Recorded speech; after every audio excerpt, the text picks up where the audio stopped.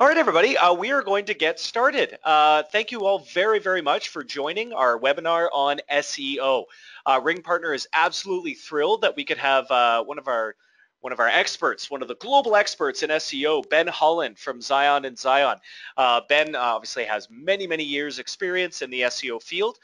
Very proud to bring us a presentation, and we're going to pass it along to him in just a couple seconds here. And just a quick note, if you have any questions, we're going to leave those until the very end of the presentation. Should be about 25 minutes to half an hour. And yeah, if you have any questions, just please type it in the questions panel. And of course, we will be recording this webinar. So if you miss part of it, or for those that aren't here, if you're not here, you can watch it later and you'll be able to find out all information about RingPartner and Zion on our social media feeds, of course. And with that, I'm going to pass it over to Ben to start the presentation. Ben, can you hear me okay? I can, and thank you for the kind introduction. First and foremost, I'd like to thank everybody at RingPartner for giving me this opportunity, and everybody in attendance for taking time out of their day to listen to what I have to say about SEO. Today, I'm going to talk about what is SEO. So I'm going to talk about the basics of SEO, if it's new to you, and then some things you can look for when you're hiring a company, when you're making a new website, and just some tips and tricks I've learned throughout my years as an SEO. Just to make you better and more aware of what's going on. Because we all know that there's lots of different SEO companies and consultants out there, and a lot of them promise you the world and then they don't deliver. And sometimes SEO can even get you in a lot of trouble with Google and other search engines if it's done incorrectly. So at the end of this presentation, I hope you guys are armed with everything you need to know to talk smartly about SEO to anybody that you need to, and be able to hire somebody or do it yourself.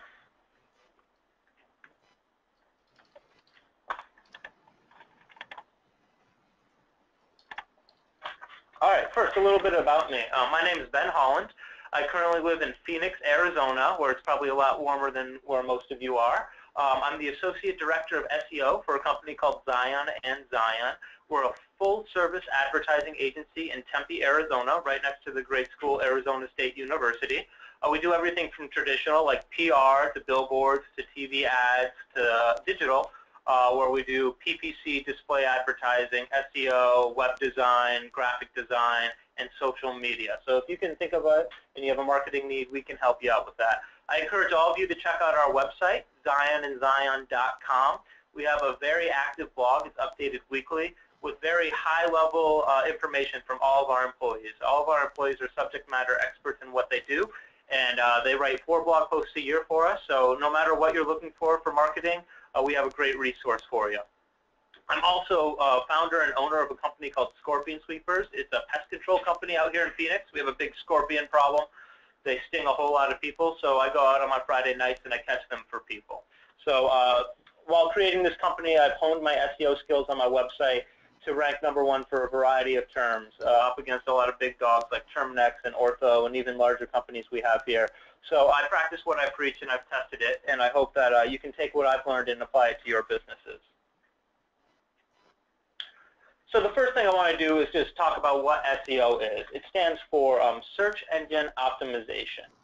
Now, search engine optimization may mean different things to many people, but this is the Wikipedia definition. It's the process of affecting the visibility of a website or a web page in search engines for unpaid results, also known as organic, natural, or earned. The way I like to put it is it's what you can do to your website to help you rank better on Google. That's really what most people care about. With the clients that I deal with, about 75 to 95% of their organic traffic is from Google. So that's what I'm going to talk to. If you have a big need for Bing, or DuckDuckGo, Alta Vista even, or if you're foreign, there's other search engines that you're interested in. A lot of this stuff will apply, but I'm going to frame this conversation based on Google because it's what a majority of people need to worry about, and everybody else is just copying what Google does, in all honesty. So you may think, what's the value of SEO? Why would I want to invest my time and money into SEO, and what can it do for my business? First and foremost, it can bring you more customers. Here I have a chart. This is the organic traffic for Zion and Zion. This is over since the inception of our website about 3 revisions ago. So since 2007 to today, you can see this graph has slowly increased and shows almost a hockey stick curve here in the final year. with a lot of annotations, because we've been doing quite a bit of link building. We've been doing a lot of other SEO things to our website to see improvements. And as you can see, we're getting a large increase in organic traffic here. Now, organic traffic is what people might call visitors. They're visitors to your website that people have searched for. And this is akin to somebody walking into your front door of your brick-and-mortar business. These are people entering your shop, your business, your website that may be interested in your service.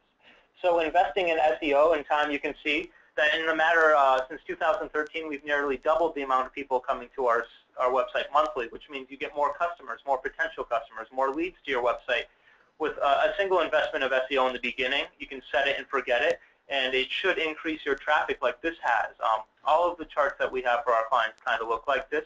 It does take time, though, and that's something that I really want to harp on here. You got to be patient with SEO. It's not like PPC, pay-per-click advertising with Google AdWords. It's not going to have results immediately. It's a 6 to 12-month process to do SEO, and you got to be really patient with it and make sure whoever is campaigning this knows that it's going to take a long time to see results. That first annotation, just after 2013, is when I began here at Zion and Zion, and it took about a year before we really started seeing results. But in this past year, it's really skyrocketed, and that's the kind of thing you can see if you have a good SEO strategy and somebody really smart implementing it. The second thing is it's free. Unlike pay-per-click advertising, display advertising, billboards, or even commercials for your favorite attorney, you don't have to pay for this. SEO, you can pay a firm like ours or other SEO firms to do the SEO for you, or you can do it yourself. Now, there's forms of SEO like content marketing that I think everybody should invest in. And that's as simple as sitting down for 5 or 6 hours and writing a blog post about your favorite topic to a really, really high level. You want it to be better than the stuff that's out there. The whole point about SEO is doing better than the competition. And that's what this is. And this is what you need to frame your SEO strategy for. It is a competition. You are competing with other websites to get that top spot in the search engine results page, also called the SERP. And it's a battle, and you've got to be better than everybody else. So if you're not making content that's better than everybody else's, you might as well not make the content. You have to be better. But when you do that, you invest the time initially up front.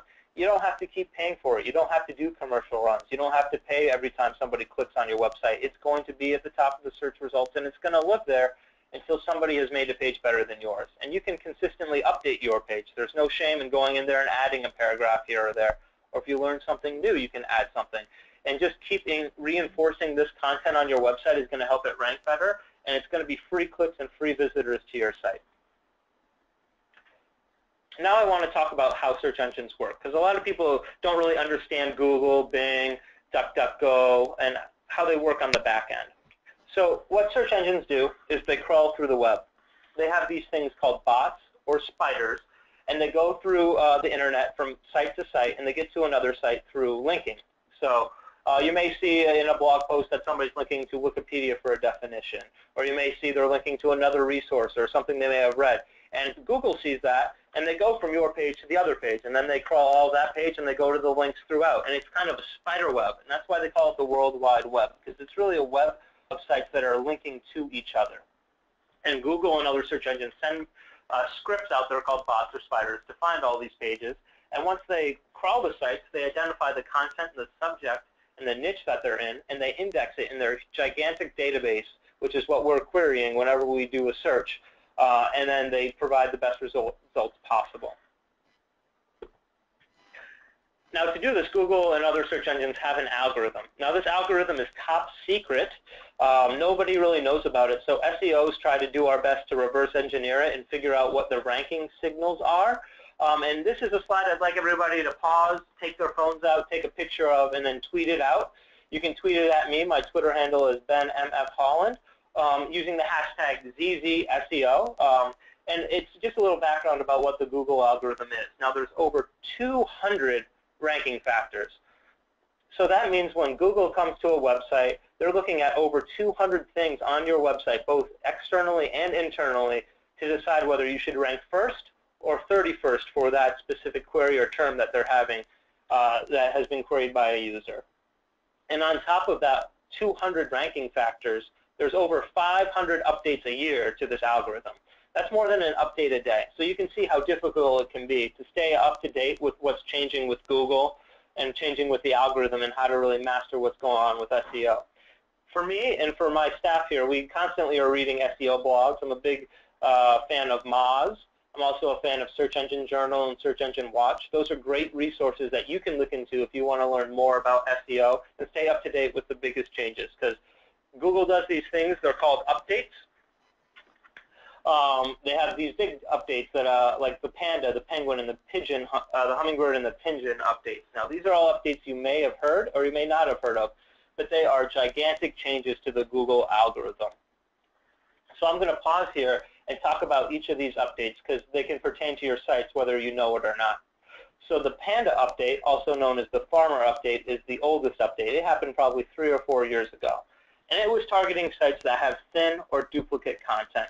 And what that means is thin content is a page that's only got 200, 300 words on it, not too many pictures, not a lot of multimedia like an infographic or a video. It's just really a short text, because what people used to do, and to trick the search engines, is they would create 500 pages on their website, and they would have all of these pages with a specific question, like how to tie my shoe. And then they would have 200 words on how to tie my shoe, and that used to work. But Google didn't think that this was the best results possible for that query, so they created an update called the Panda update that targets these sites and demotes their value. Another issue that people have been doing is taking other people's content and putting it on their website and using it to rank well. That used to be a really good strategy. It's called scraping and placing. But now with the Panda update, they target this duplicate content and lower the rankings of sites that do that. Now with this Panda update and the Penguin update, there were these things called manual actions that could be taken, where Google would look at your site manually, have somebody actually at their office review it, and then they could give you a manual penalty. Now this penalty is going to either hinder a specific page or your entire website from ranking well, or it could de-index you completely.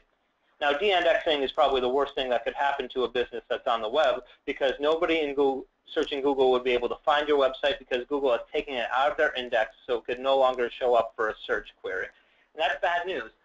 So the Panda update and the Penguin update, which I'll get into in a minute, are things that you really want to be cautious about, and that the SEO agency or person that you hire knows about and is going to do methods that prevent you from being hit by these penalties. Now the Penguin penalty targeted sites with bad link profiles and link farms. So a big strategy 3 or 4 years ago was, to go get 500 Russian links to your website, and then you would see your rankings jump up to the top, and you would be there, and you'd be really well. And the more links you got, the better you ranked. But Google figured this out, and they said, well, these links you're just paying for, and if you're paying for links, it's not an editorial decision, and we're not going to let it count for as a ranking factor for your site. So they removed these sites from your profile, and you may see sites drop dramatically from search engines. This was a big case with JCPenney a few years ago during Christmas. They bought a whole bunch of links to promote their Christmas products, and then Google de-indexed them for a couple of hours and then lowered their rankings because they practiced this. And this is something you really, really want to be cautious about, because one of the major strategies for SEO is link building, and when done properly, it can have great results. But when done improperly, it can be a detriment to your business. So that's something you want to pay close attention to. Now the Hummingbird update, it kind of seemed a little bit innocuous, but it really was the biggest change that Google has done in many, many years. The Hummingbird is basically taking out the current engine in Google search engine and putting in a brand new one. And this one focused on semantic search and displaying results based on intent. And a good example for this is before the Hummingbird update, if I was going to look for red shoes, I would get listings of red shoes. But after the Hummingbird update, I would get listings for red shoes and red sneakers, red heels. It's taking the intent of your search, what the person is actually looking for, not just the words, and giving you the results. So this ended up in less parity in results. So terms that you would search for like shoes and sneakers are going to come up with the same results more and more instead of separate results. And there's a lot more to do with this with voice search, because people are doing more and more talking into their phones for a search. And its main goal is to handle voice searches better, but that intent is what really revolutionized the Hummingbird update in the Google algorithm and the changes you've seen today. The Pigeon update is a local update, and this affected Google Maps. And basically, Google Maps is a different entity, and they take different ranking factors into how to rank well on the Maps result page as opposed to the organic search results. But this Pigeon update made it a lot more closer It opened up the maps to have the same types of ranking factors as the organic. So you'll see a lot more similar results. If somebody's ranking well in organic, they'll probably rank better in maps than they had used to.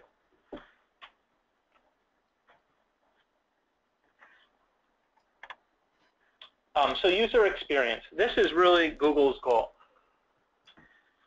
And any search engine's goal, in all honesty, is to provide the best answer to the query while providing the best user experience possible. So you can see the user experience on Google is it's a box, you type in your query, and you hit enter.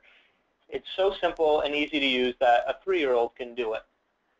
And when you click on the result on Google, they want you to have the exact same experience. They want you to get to that website that they selected to be in the top spot and not only answer your query, but provide a good experience. A great example of this is with the mobile algorithm change or mobile get-in that happened back in April, where if your site wasn't mobile friendly, it would lower your rankings on mobile results.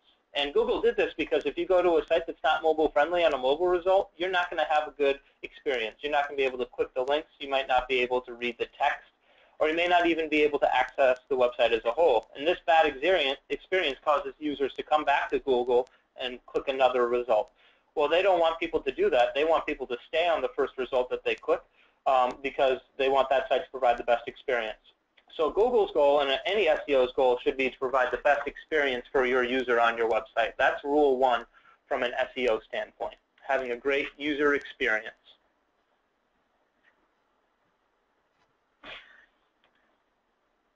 Now I want to get into the ranking factors. Now we saw earlier on that slide I asked you to tweet out that there's over 200 ranking factors in the Google algorithm, and that's very similar for all search engines. There's 2 different types of ranking factors. So there's on-site ranking factors and off-site ranking factors. So on-site ranking factors or on-page ranking factors are pieces of code on your site that when optimized properly can help improve the visibility in search.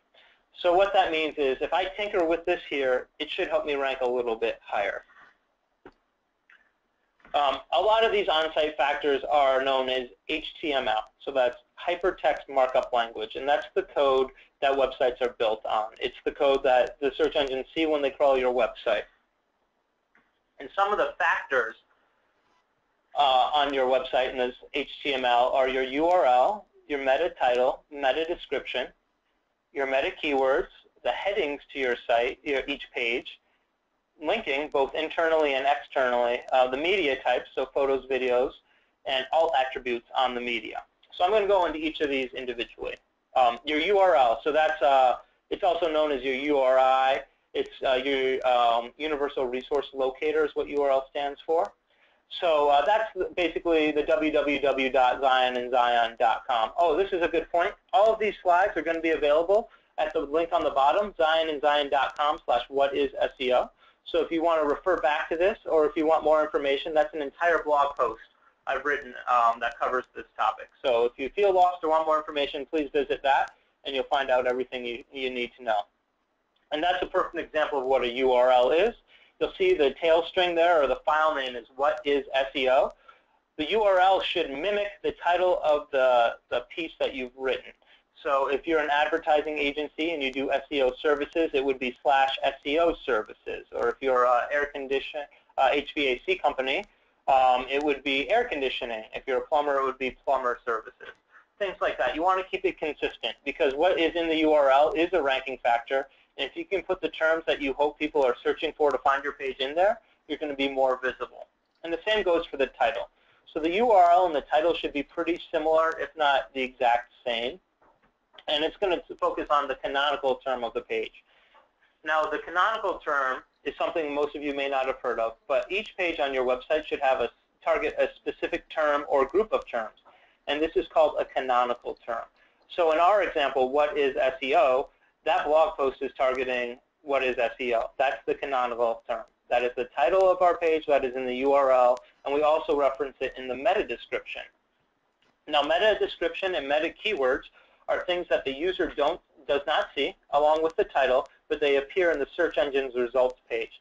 Now, the title is going to be the blue link that people can click on Google, and the meta description is going to be the black or gray text that appears below the link that describes what the page is. Now, meta description is not a ranking factor. They don't crawl it and use it to help rank or index a website, but it's very important for clicking. So somebody may click on your page if you have a better meta description than somebody else. And something that Google is doing now as a ranking factor are what's called long clicks and short clicks. Long clicks are a click where somebody clicks on your result and stays on your page for some time without returning to Google. A short click is when somebody clicks on your result, goes to your page, and then comes back to the search engine page and clicks another result. If your site gets a lot of short clicks, it's not going to rank as well. If you get a lot of long clicks, it will rank well, and the meta description can help you get those long clicks. So while it may not be an exact ranking factor, it does have a secondary part in it. Meta keywords is something that is deprecated and no longer used, and I would not recommend putting meta keywords on any page on any website. People used to spam meta keywords, putting hundreds if not thousands in there, and it used to be one of the more important ranking factors for Google and all search engines. But they've gone away from that because people spammed it, they gamed the system. And that's something that you'll see is constant throughout this talk and with Google moving forward, is they're in a constant battle with people like me that are trying to game the search engines, go one up on them, and do whatever it takes to rank well.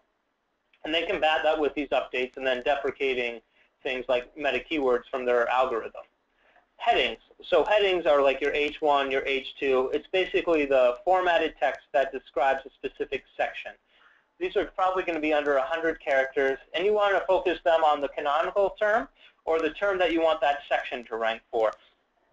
Now, this is something I want to talk about a little bit here. It's how you can optimize your blog post or specific page for multiple terms. Clearly, the most important term is going to be what you're focused on with the URL and the meta title, but these headings is where you can look for smaller terms. Like, for example, in my What is SEO blog post, I have a section about headings. So if somebody were to Google how to optimize my headings for SEO, hopefully I would show up for that. And that specific section of my blog post is targeted for those canonical terms. So that particular heading is going to match the terms that I hope people are searching for. So not only do you want the title of your blog post to rank well, but you want your headings to rank well as well. So that's something you want to take your time, focus on, and do some research using Google Trends and the Google Keyword Planner to see what will rank well, what gets a lot of traffic, so you can make really good headings, because those are important. Now, linking. Now, I'm not talking about link building. I'm talking about linking from your site to other sites and internally. I'm a big proponent of linking. I'm a big fan of linking to external sites and internal sites. Linking to an external site doesn't really have any benefit from the algorithm standpoint, but my point of view is if you're talking about something and it's a topic, let's say I have a blog post and I'm talking about a canonical term. A lot of people may not know what that is, so instead of having people copy, pasting it into Google and searching it for themselves, I'll link to Wikipedia. That way people aren't leaving my page and searching for it. I'm controlling where they go, and I'm having them open it in a new window, so they will stay on my blog post and they can refer to that later. It's just a lot better of a user experience. So if there's ever anything on your blog post or a page that you think somebody may want to find out more about, I'd encourage you to link to Wikipedia or another resource as opposed to having them do it themselves. Internal linking is very important, especially if you're doing content marketing. What happens is when somebody links to your site, like in a link building program, it passes PageRank to that specific page. Now, you don't want all of that PageRank to stop there. You want it to flow throughout your website. So linking internally is a great way to pass that PageRank. So a great example would be on the What is SEO page. I'm going to talk about SEO. I'm probably going to link to our SEO services page. So if somebody does link to our blog post as a reference or they think it's a really good resource, not only will that post get credit, but so will our services page. It'll get a little bit of credit. Media types. Media types are really, really important. Things like photos, videos, infographics, just different type of media to break up the text. People like it. It looks good. Some people are visual learners. They're auditory learners, or they like to read. So if you can put all types of formats on there, people are going to be able to learn it their preferred manner. I like to put at least a picture if not a video, for each section of my blog posts. So each heading you would have is a section, and each of those sections you're going to have content in the form of text and a media type, either a photo or video. I'm a big proponent of it, and with those media types, you want to have alt attributes. So alt attributes are something that the user doesn't see, but the search engines do, where you say that this photo is a picture of a pumpkin with a baby sitting in it. And the alt attribute, you want to describe what's in the picture. So the alt attribute was made for people who are blind or using screen readers, so when they get to an image on a website, they'll be able to understand what the image is of because they can't see it. But Google uses it because they can't see images, so they use it to figure out what the image is. And on top of that, you want the file name for your images to describe what the photo is as well. They can even be the exact same as the alt attribute. You just don't want it to be something like IMG0075 because that doesn't describe it and that's not optimized properly.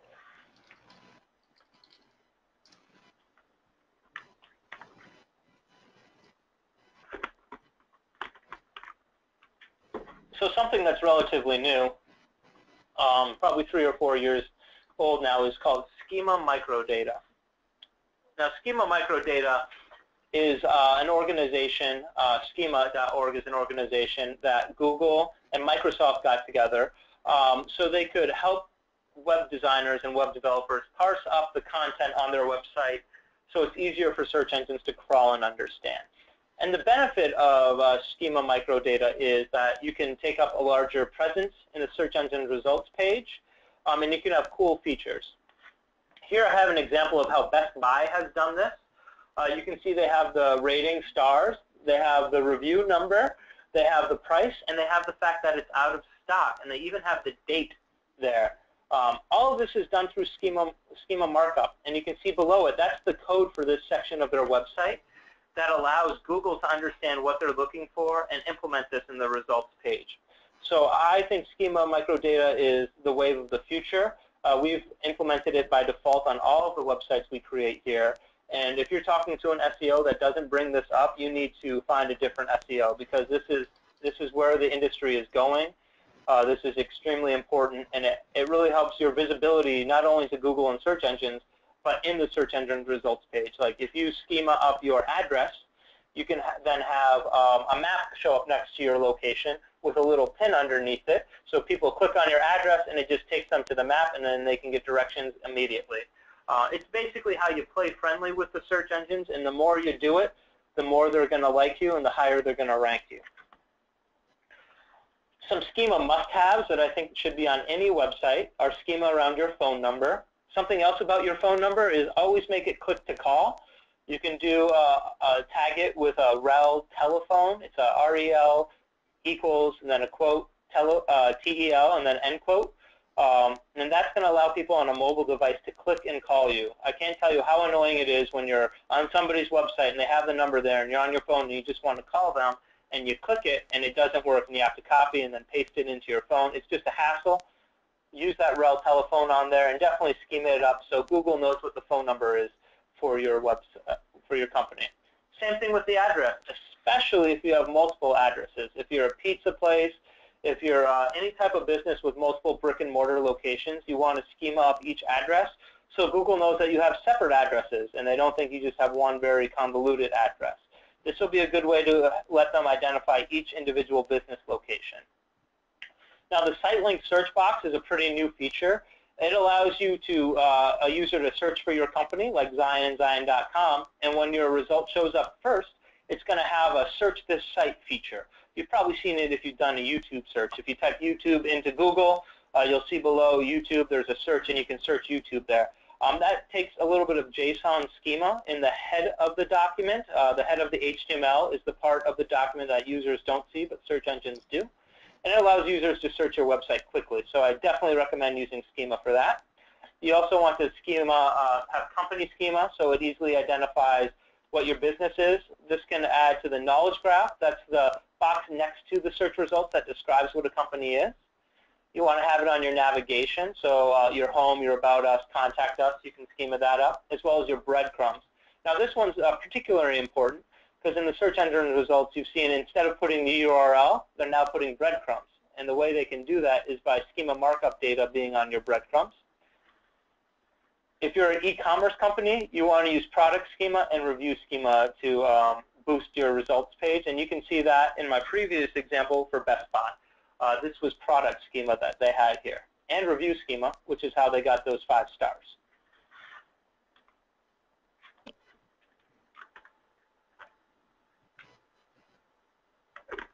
Now I'd like to talk about WordPress. WordPress is on about 28% of the websites on the internet right now. It's a great resource for development. It's very easy to use and update, and I would recommend it for anybody who's doing a website project. It can be used for small mom and pop shops to even enterprise businesses. We've built them out for multi-million-dollar companies, as well as like local services like plumbers. So I think it's plausible for any website or company, as long as you're not an e-commerce. If you're e-commerce, I'd recommend Magento. But WordPress is definitely something you should look into if you're using a new website, because it's going to be easy for you to use. It's a lot like Word. You'll be able to understand it. Some things that you definitely want to put on your WordPress, they have these things called plugins, which allow you to edit parts of the website easily on the back end without having to have an expert do it. So I'd recommend the Yoast SEO plugin. It allows you to create custom metadata, so your titles and descriptions that we talked about earlier for each page. Redirection. I'm going to talk about this a little bit more in a site migration. If you're building a new website, you're going to need to redirect your old URLs to your new URLs, and the way you do that is with a 301 redirect. This plugin Redirection allows you to do that quickly and easily. And then W3 Total Cache is a great plugin. It speeds up your website. Speed is definitely a ranking factor, and this tool here will it gzips everything, so it compresses stuff for you. It minifies it, so it compresses your code into as small of a file as possible. And you can even set up a content delivery network through this plugin. A content delivery network is something like Amazon. They have servers throughout the entire world. Instead of having somebody go to your single server to find your website, which may take some time if they're on the other side of the planet, they can go through Amazon, which has servers everywhere. Their servers are generally faster. Their speed is faster. So you're basically leveraging all of the technology they have for your website. So now those were all the on-site ranking factors. Now I want to talk about off-site ranking factors. And this is where things can get a little bit murky, especially with the updates from Google. And this is where you can get in trouble. So it's really important that you do these things right. Off-page or off-site ranking factors are signals from other websites that aid in the visibility of your site. So these are things like links, essentially. So that's what I'm going to talk about here, link building. Now, this has gotten a bad name lately because people have been doing it wrong. And then the Penguin update came, and it really went after the people that have been doing it in an improper way and violating Google's guidelines. So it's very important. I would say that links to your website are the most important ranking factor. And it's not a quantity of links. Having one really, really good link is way better than having 100 bad links. So I would encourage you to find out how you can get good links by doing media interviews, being on the news. If you're on the news, ask them to link back to you. If you have any partners, have them link back to you. Things like these. Don't get Russian links or links from India, or have somebody in the Philippines get you 500 links. That's not going to be a good idea. And this works with PageRank, what we talked about before, where if a site links to you, they have a specific page rank, and when they link to you, that rank is passed to you. And that's what makes you rank better. The Penguin updates target sites with bad links, so you definitely don't want to be bad links. If you're having a hard time figuring out what may be a bad link, a great tool is the Moz bar. This is a tool called a company called Moz. It's something you install in Chrome or Firefox, and they have a spam score for every page you go to if you have it turned on. And I wouldn't take a link from anybody with a spam score higher than 4. Just throw them out. Don't even get it. And they must be an editorial decision. Now, this is in Google's guidelines. An editorial decision means it's not a sponsored link. It's not a commented link. It's a link that the person who is writing the article put in there on purpose. Now, there's 2 types of links. There's a no-follow links and then follow links. A no-follow link does not pass this PageRank, and a follow link does. No-follow links are used for advertising and sponsored links, as well as comment links and forum links, which is why I'd never recommend using comment or forum links. But follow links do pass the page rank. So if you are doing a link building strategy and you have a website in mind that you'd like a link from, make sure that it's a followed link. Usually people do this, but some tricky SEOs may no-follow it. And another thing, never, ever, ever, ever, never, ever, ever, ever, ever pay for links. That's where you're going to get in trouble.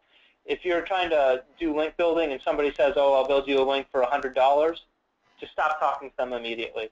People who are selling links to their page will get caught, and you will get caught by the Penguin update if you're buying links. It is a bad idea. Do not pay for links. Another thing about off-site, and a lot of on-site too, SEO, is content marketing. So content marketing is creating content on your website, which is typically a blog or a resource center, that has a lot of great information, like the What is SEO blog post I encourage all of you to read after this presentation. And it teaches people. It's a resource. It's something people can learn from. You want to create content that people are going to like, they're going to read, they're going to share on social media, and they're going to link to because it's so good they haven't found anything else on the web and they want to link to you.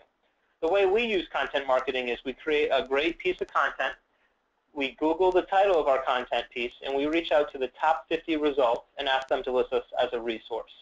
That's how we use content marketing in our link building. It's been extremely successful. Back to the organic traffic graph I showed you on one of the first few slides. All of that increase has been done through content marketing and link building. This is the strategy I would propose to any business to do content marketing or link building, creating resource pages and then going after similar pages and asking to be listed as a resource. Local SEO. This is something I'd like you to take some time out, pull your phones out, take a picture of this slide and tweet it out. Be sure to tag me on it at Ben Holland and use the hashtag ZZSEO.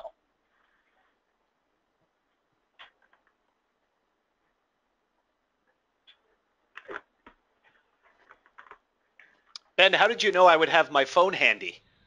Oh, I just assume most people have their phones at their... You're clairvoyant. Yes. Well, I encourage all of you to do this.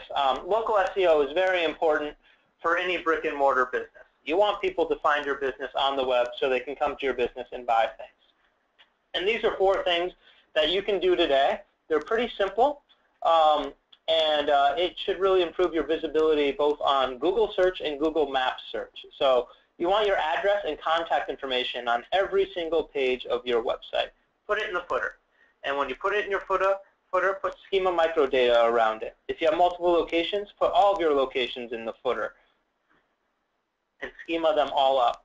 And then, if you have a single location or multiple locations, every single location needs to have a specific page on your website for that location. Do not bunch all of your locations onto one single page. Now, this goes back to having a canonical page or a canonical term for every single page.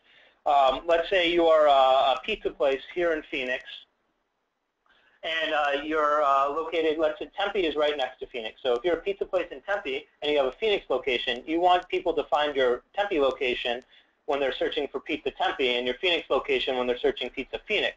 If they're on the same page, they're not going to get exactly what they want. It's not the best user experience. So you want to have a page that targets that specific query. And also, I would definitely utilize local directories like Yelp and Google Maps, because oftentimes people will just go to Yelp and search for things. And if you're not on Yelp, you're not going to be found by a large segment of the population who are looking for your type of service that use Yelp as a reference. So I definitely recommend being on Yelp and Google Maps. A great tool you can use for that is called Moz Local. You upload a spreadsheet, and it should push it out to all of these local directories for you with the correct information. But I would also recommend going into Yelp and Google Maps and editing them by hand for every single location, even if this takes a long time, so you can be sure that when people are on their phones using Google Maps or Yelp, and then Apple Maps also uses a lot of Yelp data, so that's why I really push Yelp. They're getting the best experience, and they're going to show up to your place. The worst thing that can happen is somebody coming to your location and they go to the wrong place, or they go to a close location. That's very frustrating, and more than likely they're going to find a different business to spend their money at. Another thing people should be really cognizant of when doing anything SEO is if you're building a new website. A lot of companies and SEO agencies, SEO consultants are going to push for a new website because then they can really get in there, they know the code is correct, and they can optimize it properly.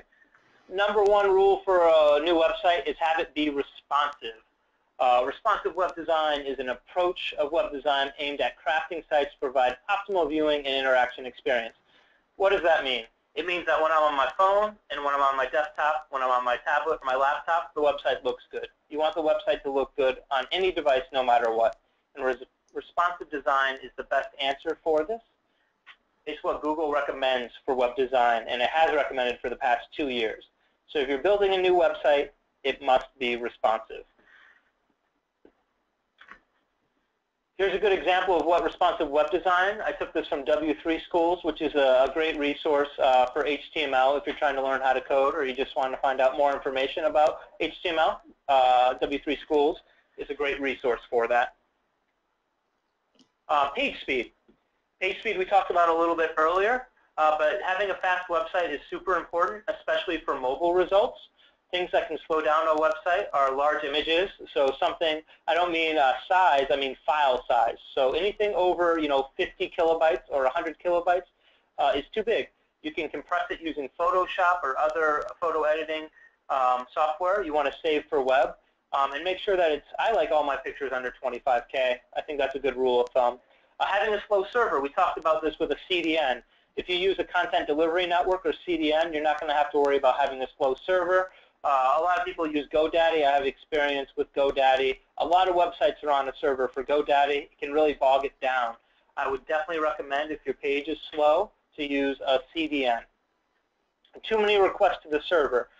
So having a lot of JavaScript on your website, a lot of images, those all reach out to the server and pull something down. It's called a request. If you have a lot of plugins on your website, if you have a lot of JavaScript reaching out to the server, it's going to slow you down, and that goes hand in hand with bad code. Having bad code can really slow down your website, so you want to make sure you have good, clean code. If you're looking at a template for your website, make sure you read the reviews and look at how well the code is done.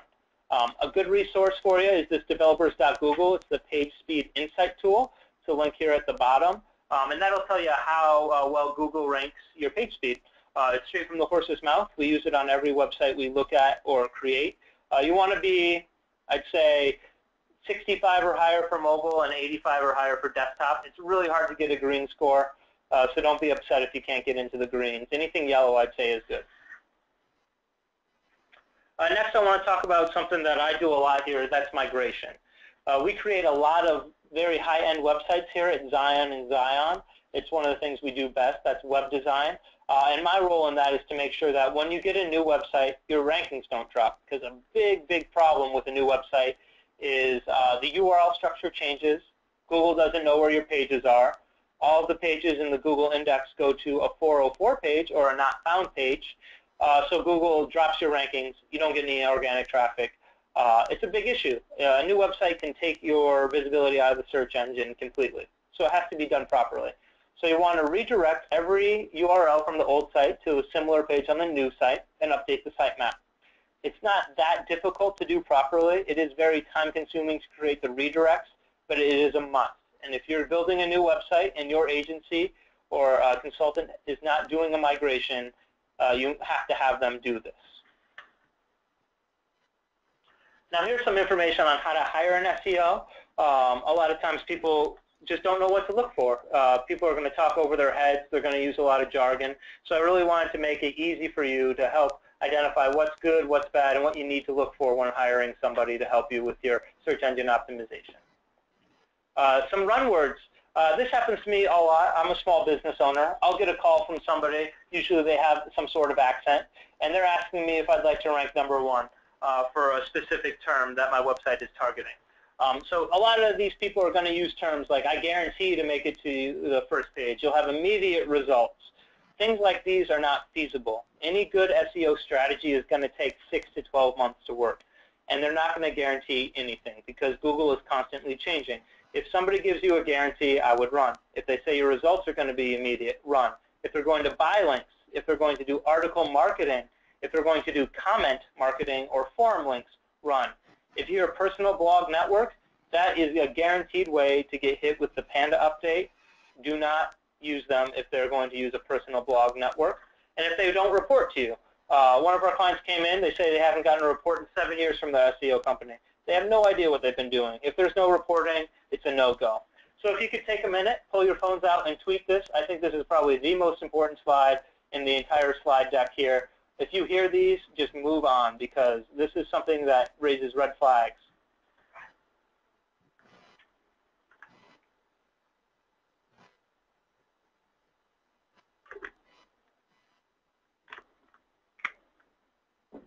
All right, keep your phones out, because the next slide also I'd like you to tweet out, and that's the last one. And I thank you for engaging with us and tweeting these out. So I hope everybody in your community can learn from this experience. So good words, words you want to hear. So this is something else you'd want to tweet out using the hashtag ZZSEO. This is stuff you want to hear. If you come calling Zion and you want us to do SEO for you or make you a new website, these are things we're going to talk about, and this is what you want to hear from anybody. Search is dynamic. And what I mean by this is that if I do a search here on my phone and I do a search sitting in the same spot on my computer, or if my colleague does the search, it's going to be different. The results will be different. There is no page that is going to be #1 for the same search everywhere for everybody. It's dynamic. Every search has the result populated that second in that instant.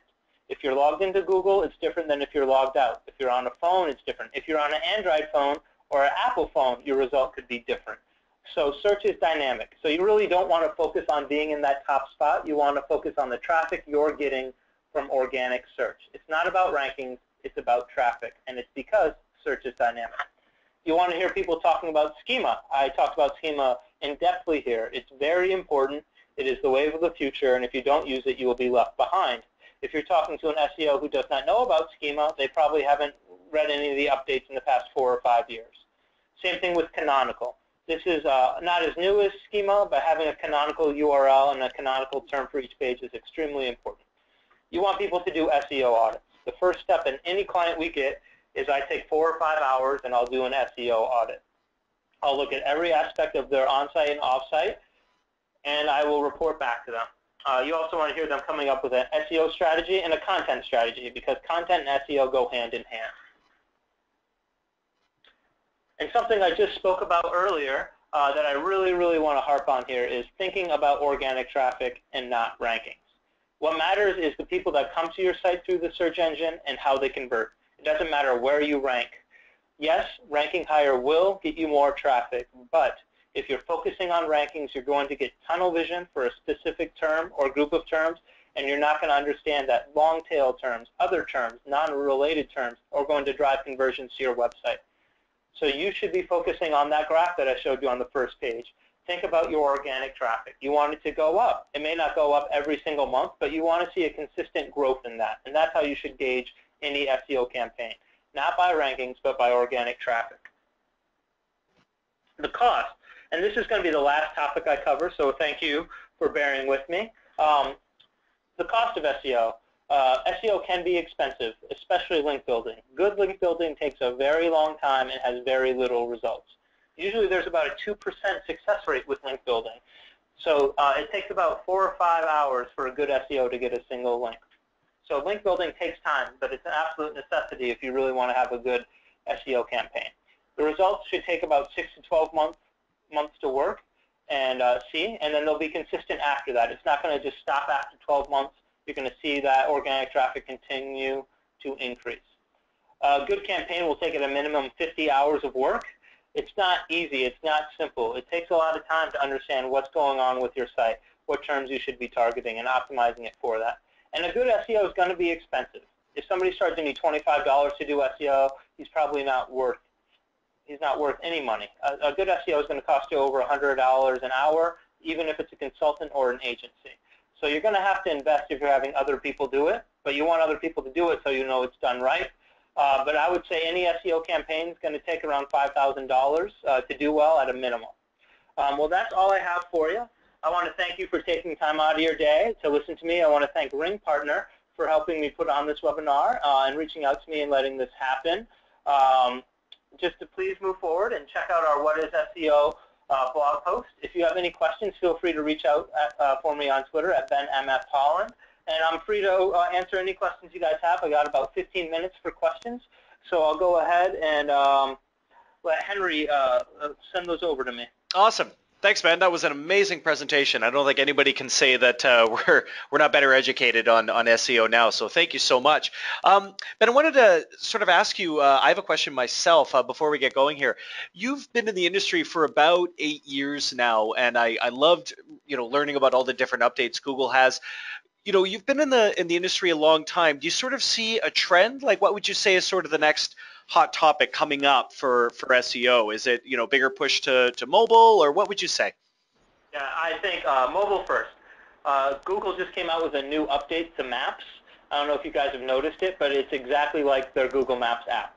They are thinking mobile first. They have been thinking mobile first for years now, and they're really pushing for it. And another thing, schema is going to be big because it's how you can talk to the search engines and give them what they need to give you better results.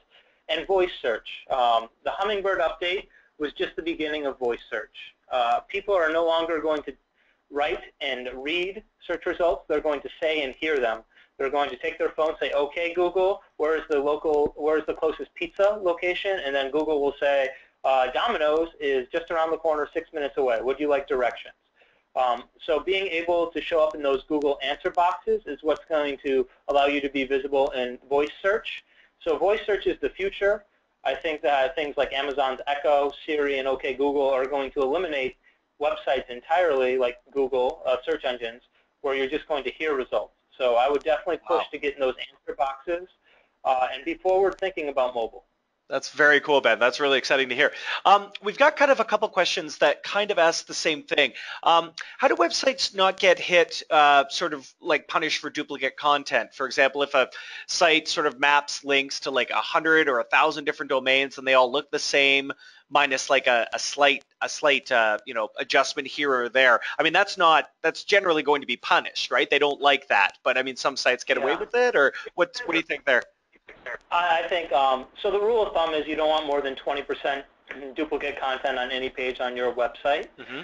The strategy before was to create a lot of pages and then change the city name out so you could rank for that city with that specific service. Now that's a big no-no because you're going to have a lot of duplicate content. The main issue with duplicate content is content on your site and other sites. If you had the content first, you're going to rank. If the other site had it after you, they won't rank. So that's the big thing with the Panda update and duplicate content. And now the Panda update has two things that I wanted to talk about. There's manual actions and then there's algorithmic actions. So a manual action is they're going to send you an email and there's going to be a message in your Google Search Console, formerly called Google Webmaster Tools, and they're going to say, hey, you have a manual action. It's on this page or your entire site, and this is what we're talking about. An algorithmic one is a lot harder to find.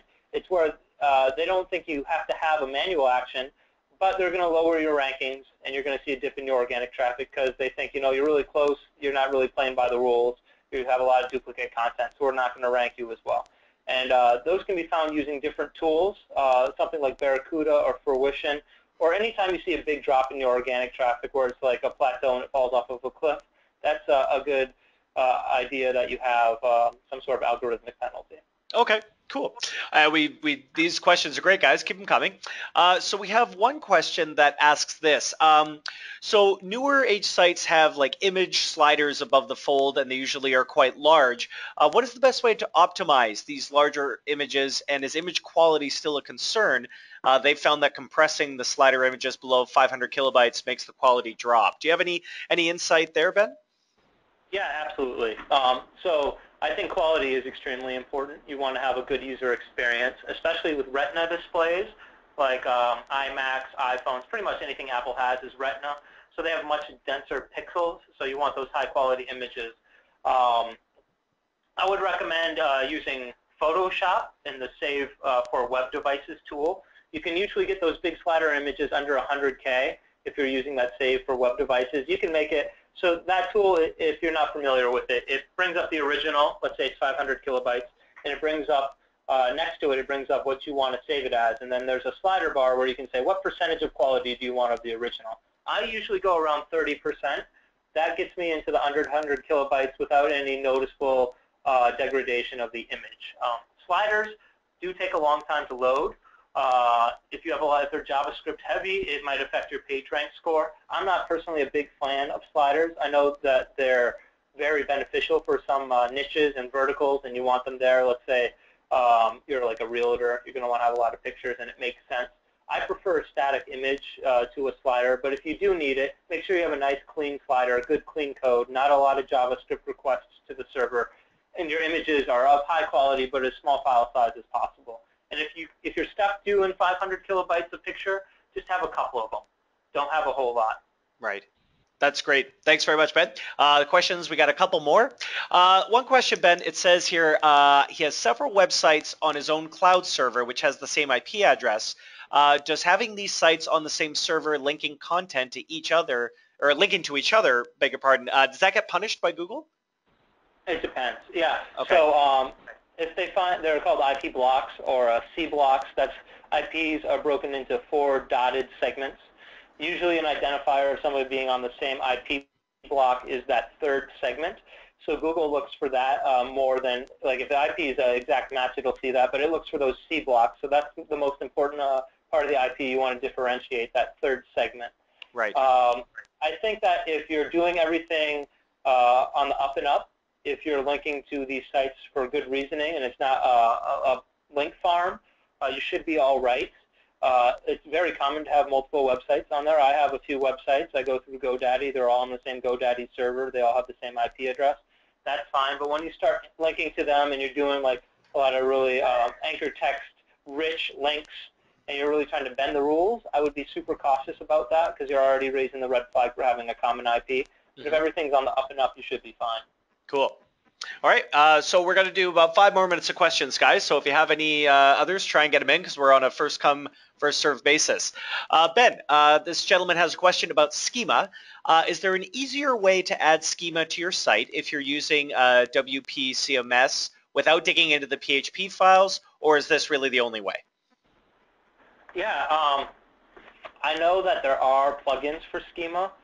Here we have a great team of developers, so we don't need to utilize these plugins because adding plugins to WordPress or modules to Drupal or Joomla or Magento, those the plugins they make it a lot easier for you, but they add to the JavaScript files on your website and they add to the code to your website, so they can slow you down, especially if they're not coded properly.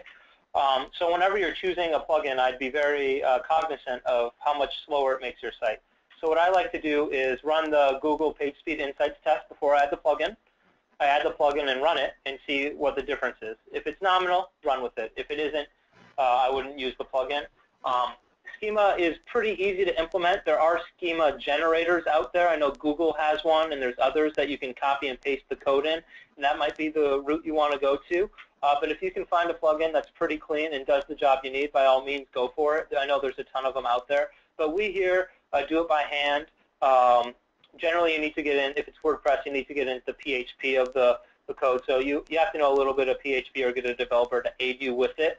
But there are tools and resources out there to make it easy for you, even if you don't have any type of development background.